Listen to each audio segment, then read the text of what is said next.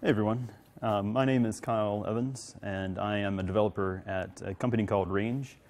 We're a WordPress design and development shop. We do some VIP work and also just some other work.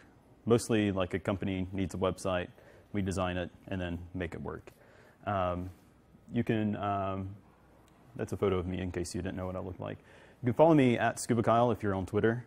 I never really post anything, but I read things, and if you ever need to, if you want to like mention me, or I'll post the slides after this. There's a few links and stuff, so you may want to just know that. Also, I have the Twitter handle Scuba Kyle because I've been using that since like I was a teenager when I first like got certified to scuba dive, and I don't really scuba dive that often, so like it's kind of weird that I say, hey, I'm Scuba Kyle. Oh yeah, you're a scuba diver. Well, yeah, I did, like, used to. So if you have any like suggestions for a better username for me, you can also tweet those at me.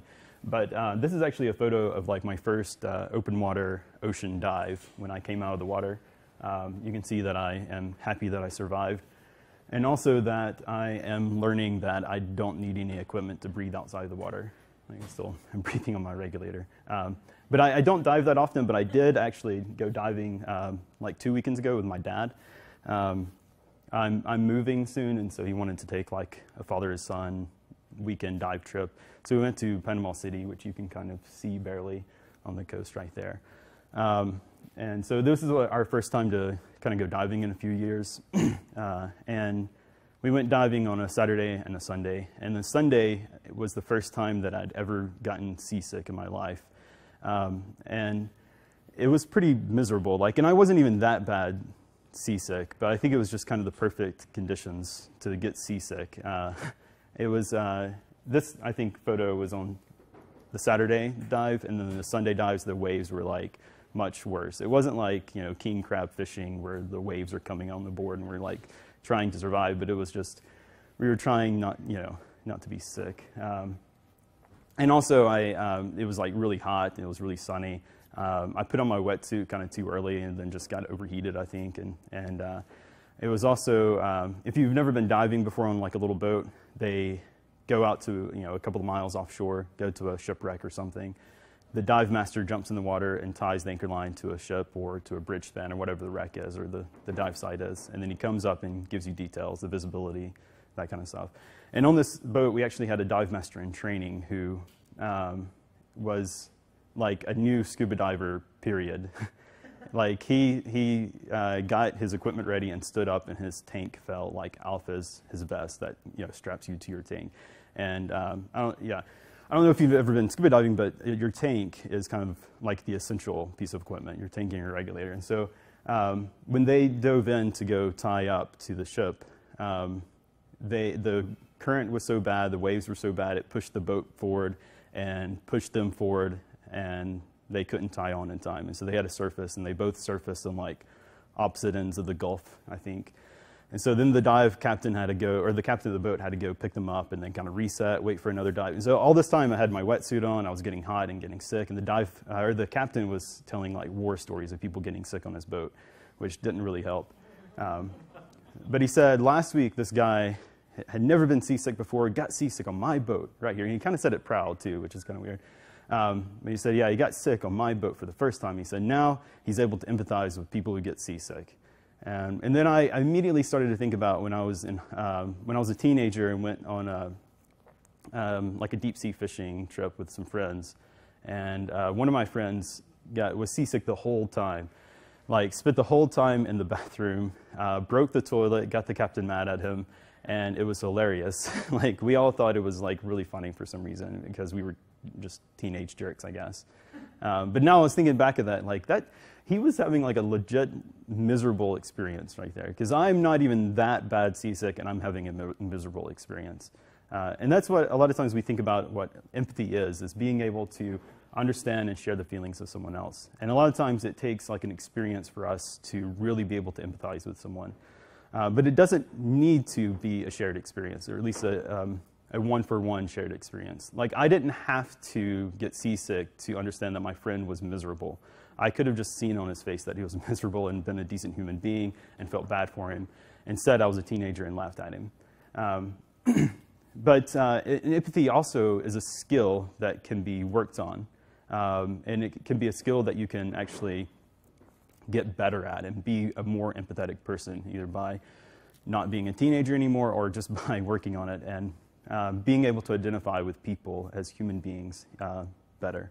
It doesn't always have to be like an emotional thing. Like empathy, we're usually connecting with someone's emotions, but it doesn't have to be this emotional thing that you're having, like a really emotional connection with someone, or you don't necessarily have to have an emotional connection with someone to feel empathy.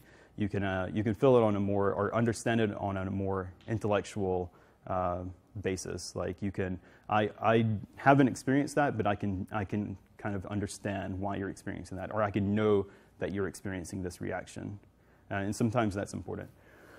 And so in this talk, it's kind of maybe a weird, maybe empathy is kind of a big word, for this kind of talk. But I wanted to talk about how our development decisions affect other people.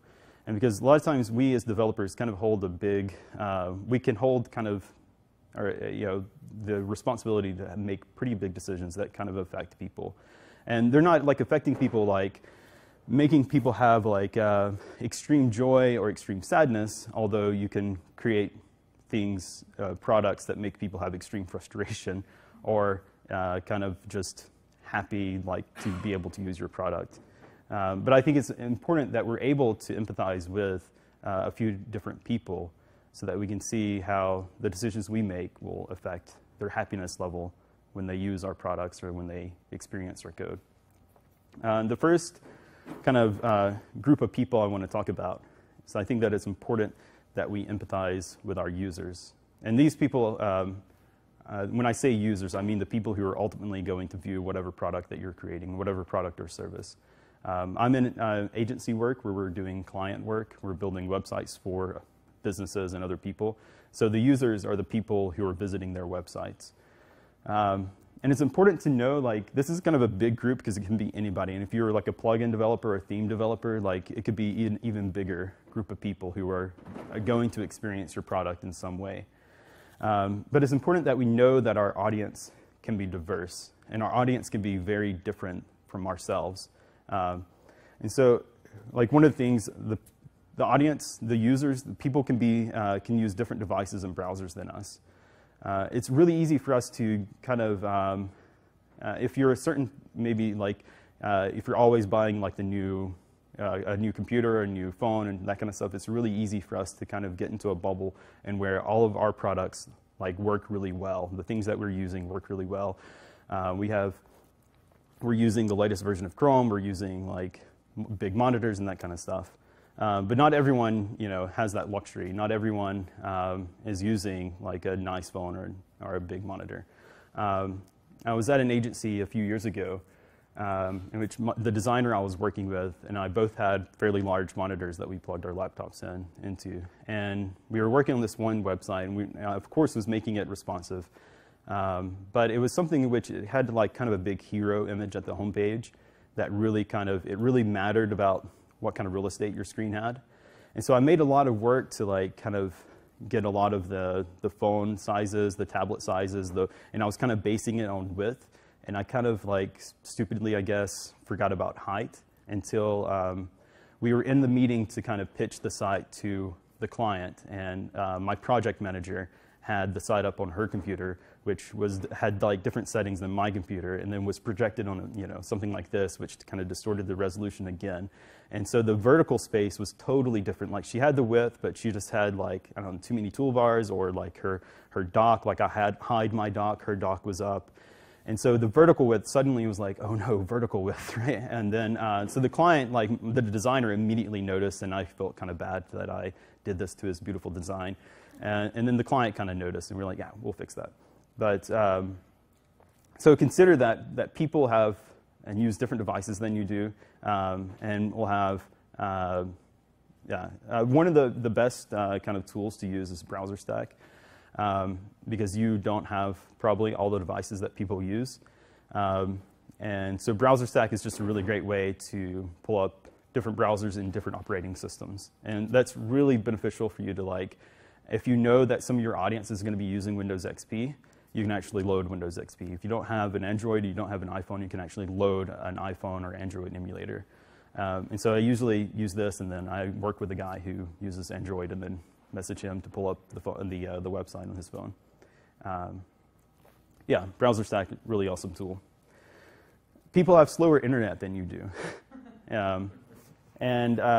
You know, I think this is really important that we empathize with people who are going to pull up your website on a mobile device, or a mobile device on a really bad connection, or just a slow Wi-Fi or slow internet, like on a desktop computer.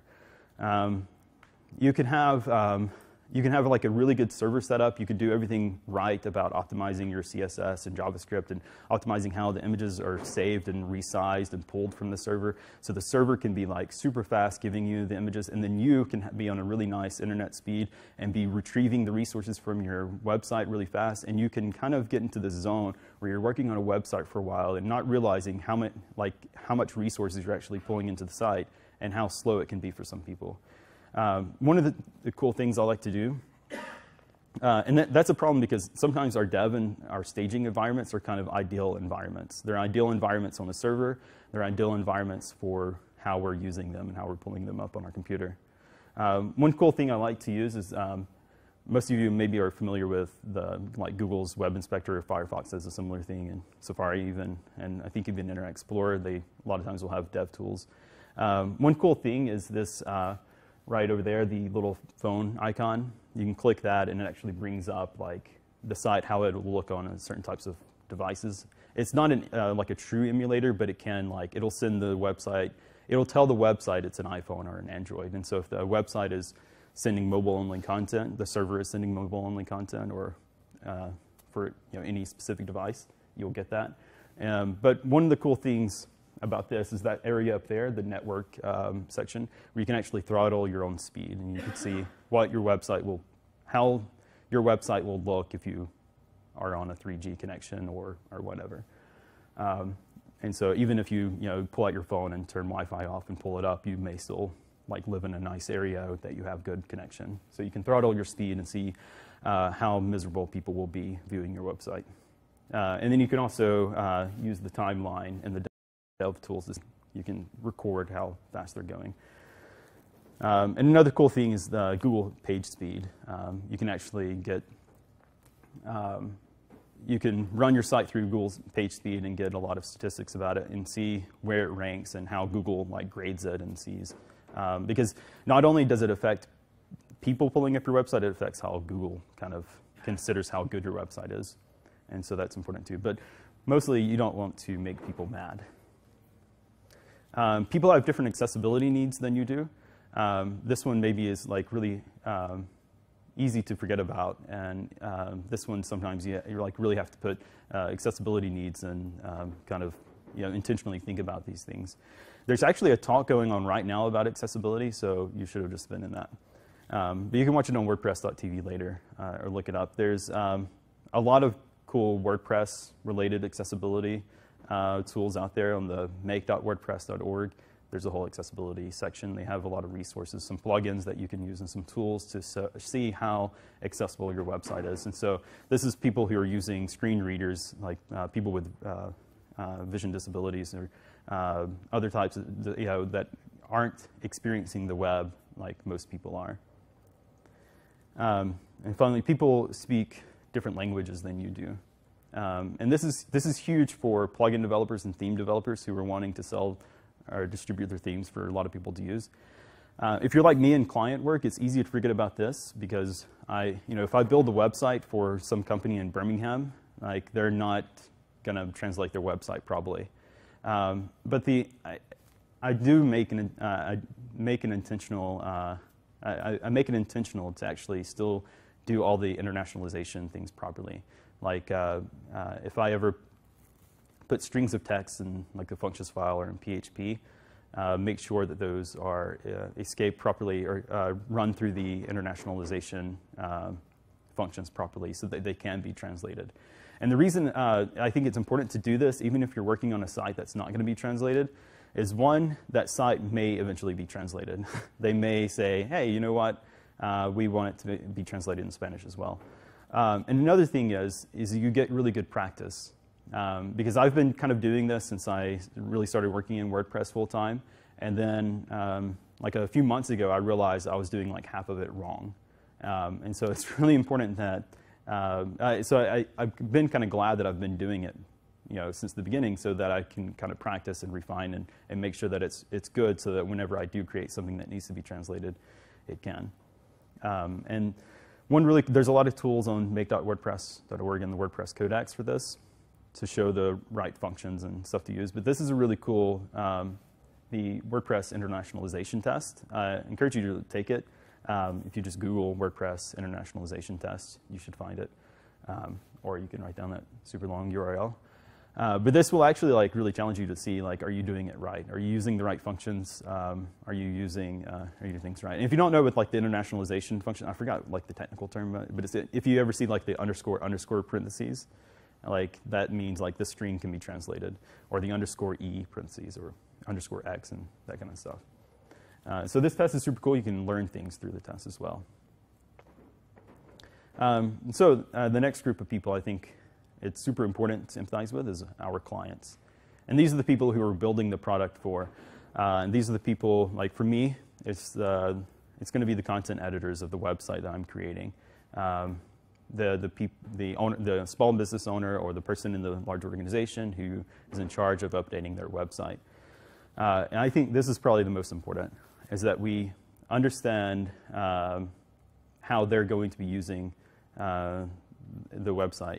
And this is important because developers become UI and UX designers here. Unless you work with a designer, or some of you may be a designer-developer combo, but I work with a designer who designs a beautiful front end, what the website is going to look like. And then I take that website and I have to make decisions based on what goes into the header.php, what goes into a sidebar, what's going to be a widget, what's going to be a custom post type, what's going to be metadata associated with a custom post type or a page or a post. And so all of those decisions are user experience decisions. If you make a decision based on this is going to be a new post type, or this is just going to be a page and the user is going to have to type in and the page a certain way for it to display a proper way, or the user is going to have to use these shortcodes that might break if there's another security update, you make these decisions because using shortcodes might be a worse user experience than having custom fields. And so a lot of times when we get a design, maybe from my perspective, we look at what we're going to do, or you have a project in mind, you're thinking about how to make it. A lot of times we ask, what's the easiest path to get this out? Or we could ask, what is best for the client? And sometimes those are two totally different things. For example, you may be wondering, if you have a design, or have a design in mind that has a sidebar, but that sidebar changes on every single page. You may think, yeah, it's a sidebar. Technically, it's a sidebar, and I can just create another sidebar. I can create a widget to go into that sidebar. It's a sidebar. But if you're going to have to do all kinds of rules, like use the widget logic plugin and type in the WordPress conditional tags in that widget logic plugin that only developers kind of know and understand, that's not something a content editor really understands. And so maybe it's best to create some meta boxes that will go into each page that controls the sidebar. Or maybe it's wiser to install a plugin that has more of a dynamic sidebar situation that a content editor is able to edit and update. The decisions we make here determines whether it's easy for people to use WordPress. You can ask a lot of people, is WordPress easy to use? People who are just creating blogs and websites, and you can get a lot of different answers. And a lot of times that's up to us as developers of plugins, the developers of their custom websites, whether they think WordPress is easy or they think WordPress is hard. So we kind of have a lot of power in that, a lot of responsibility. So I think it's important to ask, where would the client expect to update something? Would they expect to go into a sidebar section? Do they know that widget area? Would they expect, like, okay, this is something on this page. I expect if I want to edit something on the home page, I expect to edit the home page. And so maybe it's best to put some meta boxes on the home page. And so they can say, hey, I'm editing this because it's on the home page. I'm going to edit the home page. And you can do a lot of cool things like conditional meta boxes that only load on certain post types and even certain pages or certain things. Pat was in here earlier talking a lot about advanced custom fields, and even that has a lot of conditional tags that you can use or conditional arguments you can use. A lot of times when we think about where would this go, we need to know the difference between how would I want this and what is best for the client. And I think this is kind of the difference between treat others as you would like to be treated and treat others as you think they would like to be treated. Because again, people are different, and maybe your client is different. And someone who's working in WordPress as a content editor is making a lot of different decisions than you are. So I think in client work, it's important that we kind of listen to our clients, listen to where they're having problems, what kind of support requests they're putting in. It's easy for us to kind of get into or maybe it's easy for me to get into a developer bubble to where most of the WordPress people I'm interacting with are other WordPress developers. And it's hard to like remember what it was like when I first started just using WordPress when I started a blog. And WordPress being, powering like 24% of the web right now, there are a lot of people using WordPress who are not like developers, who are not like me. There's even developers who are not like me. Last night I was eating with some friends, and they were asking me about the conference and about WordPress. One said, what is WordPress? And the other goes, oh, WordPress is a blog, and I have one. And I was thinking, yeah, that's not technically right, but yeah, okay, let's go with that. So people have different kind of expectations and things. So I think it's also really important that because we're making a lot of user experience and user interface decisions, it's important for us to kind of, unless you have a designer who's like designing backend as well, I've never kind of seen that in agency work. But I think it's important that we read blogs and read articles and listen to podcasts about user experience and user interface. One cool, just like one out of many, but I kind of really like this website. It's called User Onboarding. You can find it at useronboard.com. And the guy just takes onboarding experiences. Like he'll sign up for whatever the kind of the latest product is, and then take screenshots and comment about them. So his latest one was about Apple Music, the new Apple Music, and it's really kind of funny because you kind of identify with it, like the frustrations he goes through, and he tries to go through it as like just a general user. So just one example of, I think, bad user experience that I see a lot in agency work is like ID fields. ID fields are like fields when you need to save an ID in the database, and so you think, okay, well, I'll just put a field here. Like I'll put it in a meta box or a widget or somewhere. Just type in the ID fields. They're super easy to make, but they're also super terrible, like really terrible for user experience. Imagine if your phone, like if you had to add a favorites to your phone list, you first had to go to a completely different view and then scroll to like a random part on that page and see this long string of text that didn't mean anything to you and find like an integer in that string of text, identify that integer, and then copy it and go to another piece of page. A lot of times when we just put an ID field, that's what we're asking of whoever it is that's going to update the page or the content. We ask them to go to another part of the website, to mouse over or to click on something, to identify the ID and the URL, copy it and go back to another page and paste it in. I've seen this on a lot of sites where like people expect other developers to be updating them, and they're still annoying because like I think it's better to go ahead and create meta boxes that are, you can save the ID. It's still great to save an ID, but create meta boxes to help you find the page that you need. And again, like advanced custom fields is a good like user experience. Like I know there's some problems maybe with people have with how they save the data, especially like repeatable fields and stuff like that. But there's other MetaBox plugins and MetaBox classes that you can use, like CMB2 and other things like that. But I think it's good to create good meta boxes. It's good. You need to create good fields for users to type into or to select the content. So finally, I think that we need to empathize with future developers. We need to identify with the people who are going to touch our code later, after we're done with it. And this slide could also be called Pity Future Developers. This is important because you may be the future developer of your next project, or you're the project that you're working on. It's kind of a common thing to say as a developer that look at a code that you wrote 6 months ago or 3 months ago or last week and think, what was I thinking? That's terrible. I'm the worst developer ever. And so just note, if you can't have empathy towards some other person who's going to touch your code later, at least think about yourself and what you're going to do and have to do. And also know that whenever you have to go into someone else's code,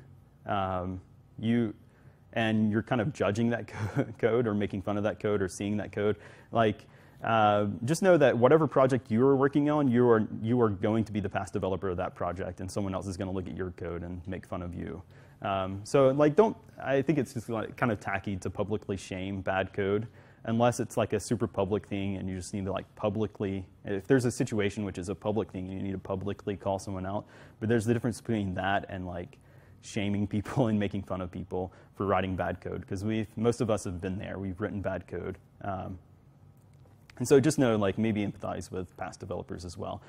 But know that other people are going to have to touch your code. And so make it a good experience. Try to make them not be frustrated, and make it easy for them to know what's going on. One of the best things to do is to have an idea and follow some coding standards. And there's some WordPress coding standards there. But coding standards just allows, it gives kind of a structure, a guideline of how we should be writing code in WordPress. And it's good if you ever want to contribute to core, that you're going to need to know the WordPress coding standards anyway. But it's good to go open a new project or open a project that someone else has made and kind of be familiar with it and not get too lost in it.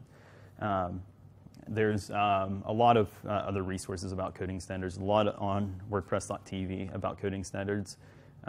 There's even my coworker, Devin Vinson. He spoke in Miami, I think in June.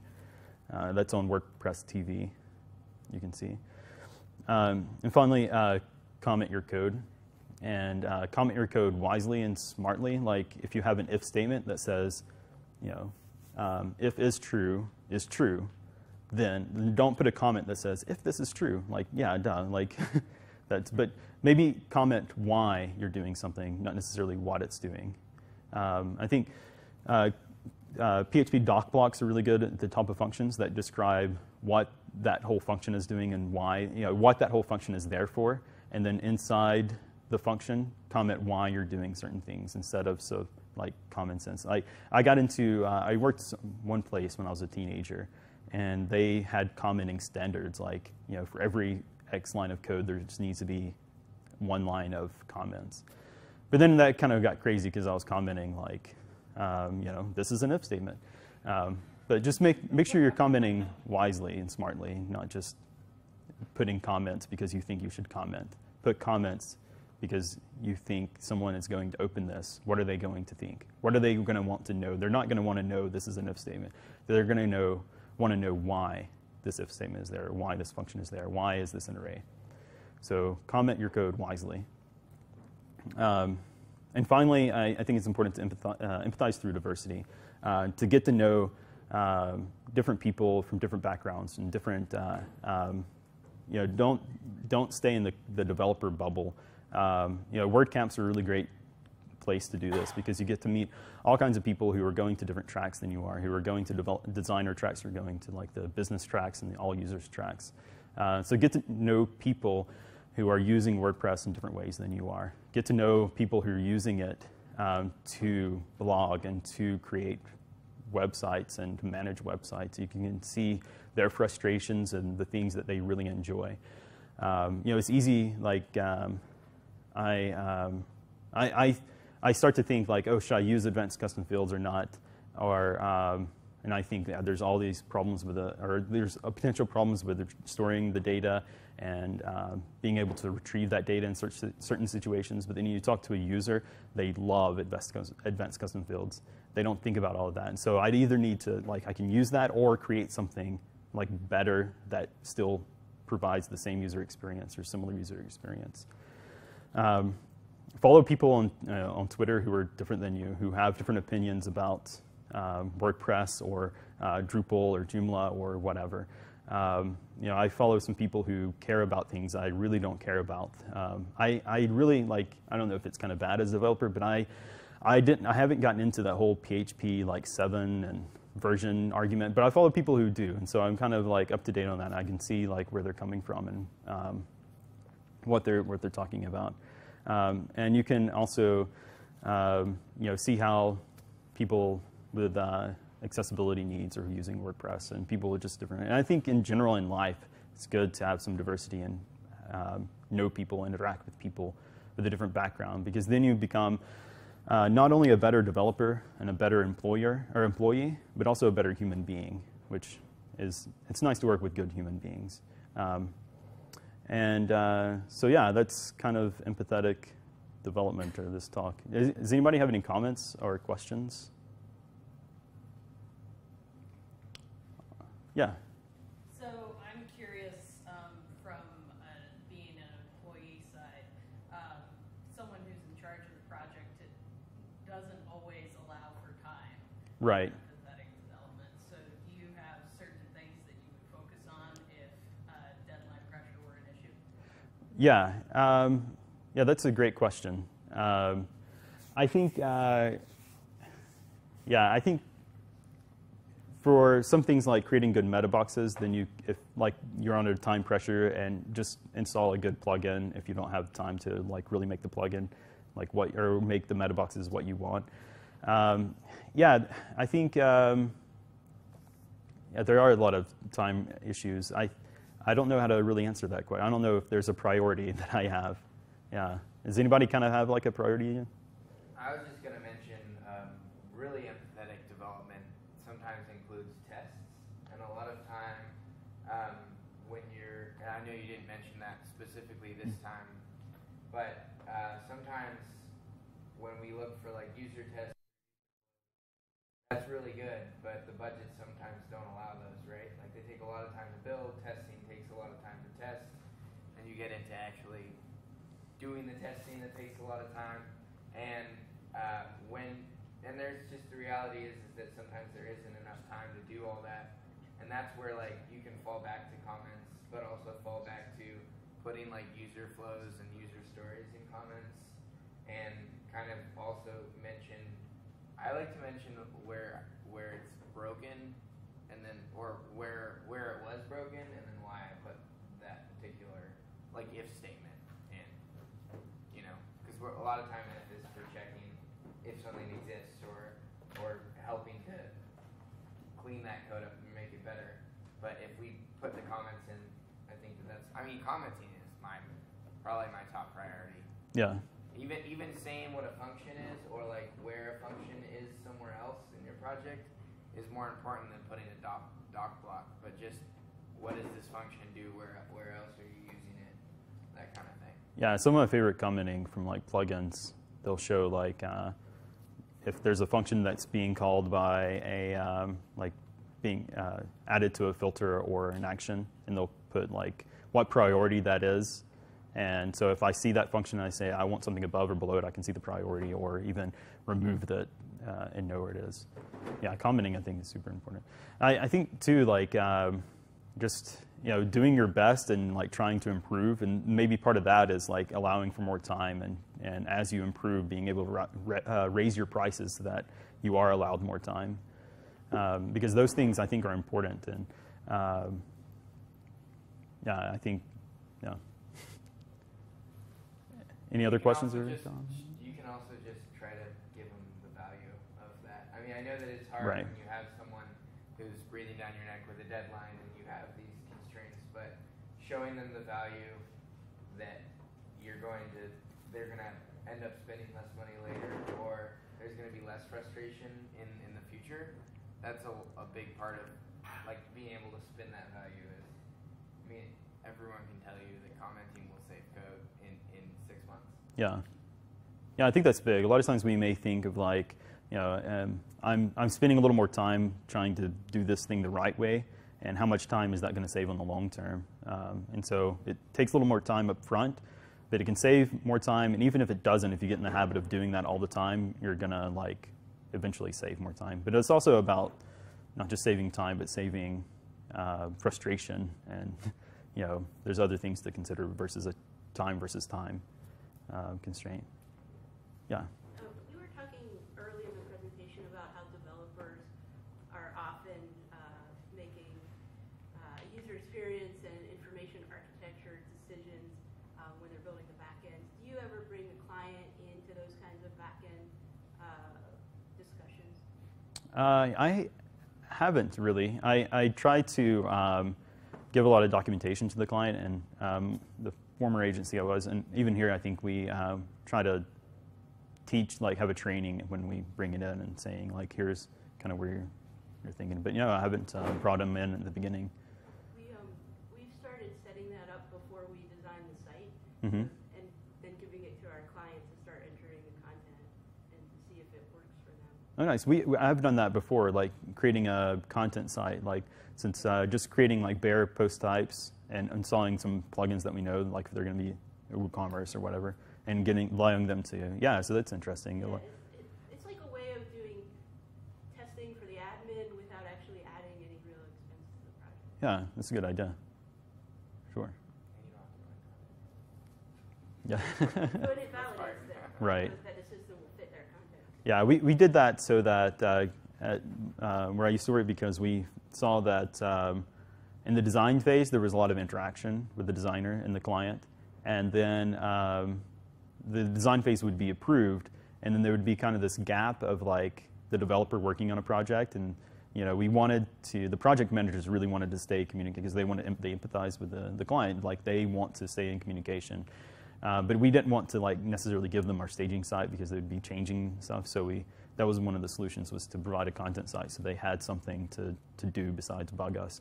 They had something to do to like put in content, and that's a cool thing that you can test to see how they're working with the admin.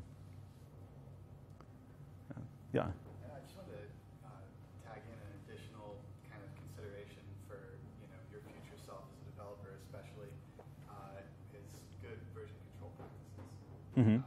which for me goes hand in hand with good comments. Just good commit messages, atomized commits that focus on one feature. When you're in the that hair on fire moment when something got pushed that broke, you need to find exactly the right commit to revert, for example. Just saving yourself that time is just such a special moment. Yeah. You won't have to panic. Yeah, that's a good consideration for sure. Do you use a particular program? I'm going to use Git for anything really these days. It's always like good when you see something like that in a panic time of like, oh, that person thought about this. That person was so smart. And it's even better when that person was you. Right? So, anything else? All right, cool. Thanks.